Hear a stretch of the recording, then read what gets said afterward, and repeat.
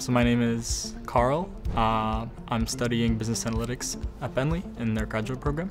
When I graduated undergrad, I felt like I was missing some very important hard skills that employers are looking for. So that Bentley had a very highly ranked business analytics program. So they do a great job of working with employers to really tailor the program to the real world. In the classroom, there's obviously some theory, but it's a lot of application-based projects where we get to learn different tools like SQL for database management. The Masters of Business Analytics program is really flexible, which I like.